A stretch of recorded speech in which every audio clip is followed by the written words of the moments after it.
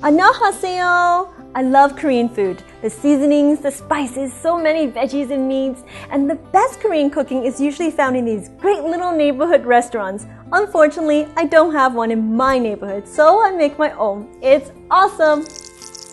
Today we're making one of my favorite dishes. From the very first sizzle, these are so savory and flavorful. But I'm going to make them with a JN fun twist. Korean barbecue rib salad rolls. OMG, these are so good. Wait until you see how easy they are to make. For our marinade, we will need about 1 cup of Asian pear puree. This pear is so juicy and crunchy and super sweet. If you can't find Asian pear, applesauce would work too. I'm using about 8 cloves of garlic and about 1 tablespoon of chopped ginger.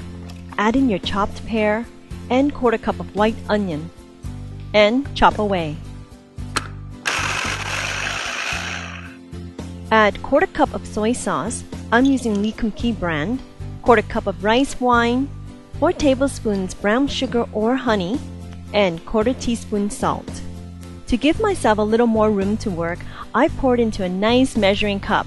And now we're going to add 2 tablespoons of sesame oil, and I'm using a hand wand to finish the puree. We'll place the beef in Ziploc bags to marinate. For this recipe, I'm using 5 pounds of boneless beef ribs, so I'm separating them into 2 bags. Give it a nice mixing massage and refrigerate overnight.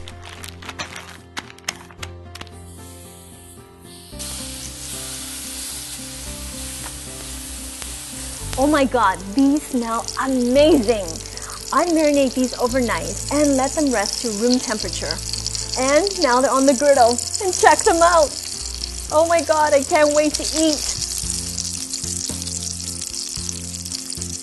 Now let's rock these rolls. Moisten your rice paper, add in your slivers of cucumbers, bell peppers, sesame seasoned beansprouts, one of my Korean favorite condiments, and place in your sliced boneless barbecue rib meat. Spread on a smear of roasted sesame seed mayo and fold the rice paper wrap as shown.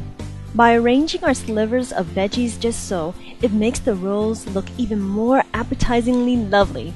Isn't that beautiful? Now for the best part. 감사합니다. Until next time, happy eating!